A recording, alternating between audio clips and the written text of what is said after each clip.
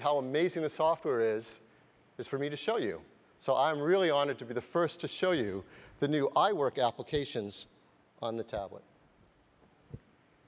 So here we go. I get to sit in the chair. Let's launch Keynote. Keynote runs in landscape orientation because that's the way our slides are. Our slides are designed horizontally. And when we launch into Keynote, the first thing we do is we see our slide library. This is a library of presentations that we have created in Keynote. I can create a new presentation by just tapping a button to do so, and I have access to these gorgeous templates, just what you would expect in Keynote. I'm going to go into this first presentation, 7 Wonders of the World. We open it up, and the first thing you see is a great layout. I have a big, beautiful slide to work on, so I can create my content. I've got some menu items on the top, and I have my slide navigator, something familiar to all Keynote users, on the left-hand side. To move around the slide navigator, I just scroll with my finger. It's that easy. I want to go to a slide, I just tap on it, slide 2. Now this slide shows you it has beautiful text, great templates. Slide 3, you can see there's a table. You can create tables right in Keynote. The next slide, 4, shows a chart. You can create beautiful charts and graphs in Keynote. Now here I am on slide 5. It's an introduction slide. I think I want that further up in the presentation. How do I move a slide around in the navigator without a keyboard or mouse? It's really simple. I'm going to hold my finger down on it. It pops up out of the canvas, and I drag it wherever I want and let go, and now I've rearranged my slide. Well, that's for one. What if I want to move a bunch of slides? Watch this. I'm going to pick slide 5, drag it over, and then I'm going to tap 4, tap 3, and they create a bundle that I can drag and place anywhere I want, and they snap into place. So multi-touch gestures used to arrange all my slides. Slide 8 shows we can have incredible graphics and photos on this. Well, how do I get them in? I've got a media navigator. I can get right into all my content, like my photos and my photo albums, and just bring them right on. And when I bring the photos onto a slide, how do I move them around? Of course, I use my finger. I just tap on a photo, and I can drag it around, place it wherever I want, get those convenient guides that I'm used to help me align things. If I want to resize a photo, how do I do that? Easy. I grab one of these blue handles, and I start resizing. Now, let's say I'm resizing this photo, and I want it to be exactly the same size as the one below it. While I'm resizing, I just tap the other one, and it sees I want to match them, and I let go, and they're now matched to the same size. I want to rotate a photo. I use 2 fingers. I want to mask a photo. Watch this. I just double tap, and I can expand this image, move it around, tap done. I've just done a mask, and that's an advanced technique that people do in presentations. It's so easy in Keynote. What else is easy? Animations. Keynote has beautiful animations. The same is true on the iPad. Let's say I want to bring this chart in with a build. Well, I go into animation mode. It's a button on the top right. And I see there's no build-in assigned yet, so I'm going to tap the build-in button. And I have access to all these great animations. Let's do a scale. And it will automatically preview that scale. I use the same technique if I want to create transitions on slides. In animation mode, I tap the slide. I see that there hasn't been a transition set yet, so I select it. And I have great transitions. Let's pick the cube, and I'll preview that as well. So very quickly and easily, with just my finger, I'm doing very advanced slide animation techniques. Whenever I'm ready to present, I start wherever I want. We'll start with slide 6. I hit the play button. And once I do that, we're now presenting. And I can advance slides by either tapping or swipe right to go forward or left to go back. So I tap to go to the next slide, tap to bring up that chart we just animated, tap to do that cube transition we just did. Now watch this one. When I tap, that's called Magic Move. Automatic animation transitions created in Keynote. A very advanced feature. That's on the iPad as well. Look at the quality of some of these graphics and transitions. They're just beautiful.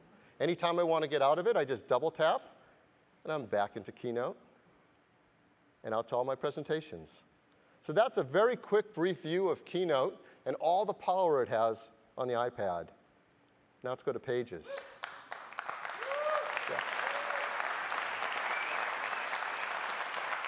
Like Keynote, with Pages, I see a library of documents that I've created in here.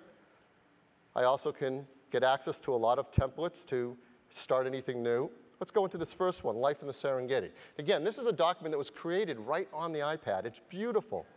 I can scroll through the texts and headlines and copy. If I tap anywhere in the text, up pops my keyboard, and down comes the ruler. It's the most beautiful ruler you've ever seen in an application. It gives you access to your most needed formatting commands.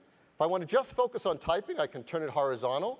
And I get a bigger keyboard, and it's all focused on the text. Now, scrolling up and down is something I can do easily with my finger, as you see. But if I want to even get through the document even quicker, I've got a new tool called the Page Navigator.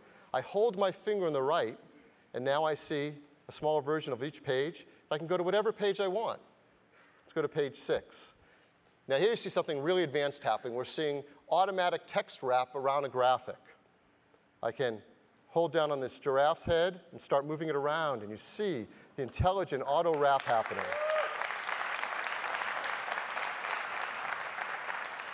I can tap on the text to type, or I'm going to tap the info button on the top to bring down a control panel where I can set a whole bunch of things. Formats, I can create outlines, I can even affect the layout of this text.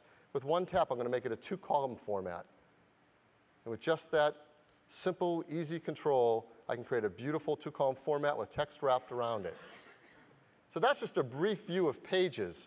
It is the most beautiful word processor you've ever used. And last, Numbers. Numbers, again, gives me a library of spreadsheets I may have created. It has great templates. Let's go into this first one, the soccer team. Now, this is going to show a lot right in this first screen. You can see I have great text. I have beautiful photos. Of course, I have tables of data. I have charts linked to tables. I even have tabs along the top. So one document can actually hold many spreadsheets. So let's do some typical tasks you might do with a spreadsheet, but all without a keyboard and mouse. I'm going to tap the center table. Let's say I want to rearrange some of the columns. How would I do that with just my finger? I'm going to tap right above the column Andrew. I'm going to grab this handle and also select the Amy column. And let's move those columns to the end of the table. So I'm going to hold my finger. They pop up. And I just drag them across, let go wherever I want them. And I've reorganized columns in a table, and the linked chart has automatically been updated as well. It's that easy. Let's go to the next tab. I have some more data in a table here and a pie chart associated with it. What about adding more rows of data and maybe doing a calculation on those columns to do a subtotal? That's really easy. I'm going to tap the table. I'm going to tap the button on the bottom left to add a row. And now I'm going to double tap the first cell in this row, and something really amazing happens. I brought up the data entry keyboard. This is one of the amazing benefits of a touch interface and soft keyboards. The default keyboard is exactly what you need for numeric data entry, to quickly get at and enter data in your cells. Or I could bring up a time and date keyboard to do formulas using times and date. Of course, I can enter text. And I've got access to all my formulas and functions. There's over 250 formulas and functions built in to Numbers. I can go into any one of them, even get help built on it right here by tapping. But what I want to do is simpler than that. I just want to do a sum on the column, and that's a button right there on the keypad, so I'll tap it, sum. And Numbers is smart enough that it recognizes where I am, the column of data, and automatically created the formula to sum that column. All I have to do is tap the green checkbox to accept it because it's right.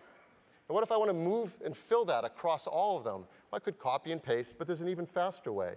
I just tap that cell, I tap Fill, and now I drag the yellow box across to where I want to fill across, and it's done that.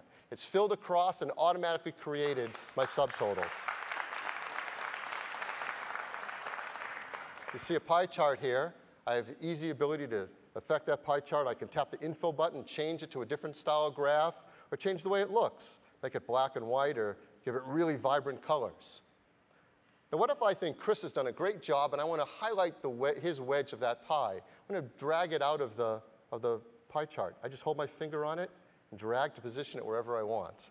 Again, things that are hard to do on a spreadsheet with a keyboard and mouse are really easy to do with this touch interface. Numbers are so powerful, you can create spreadsheets like this one that has formulas, checkboxes, ratings. I can even take a table just like this one, and in one simple tap command, create a form. Now, all the data in that spreadsheet is represented as a form on the tablet that I can enter. I just hit the arrows to move between the different records.